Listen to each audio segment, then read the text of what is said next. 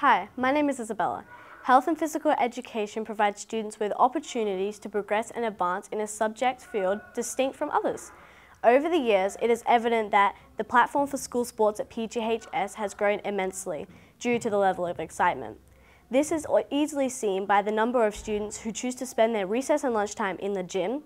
Students have also developed vast leadership skills, primarily in the establishment of a school volleyball team, purely directed by the students themselves, and a number of representative soccer teams.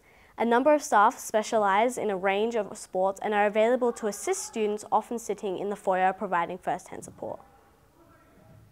Hello, I'm Joseph, a student at Parafield Gardens High School.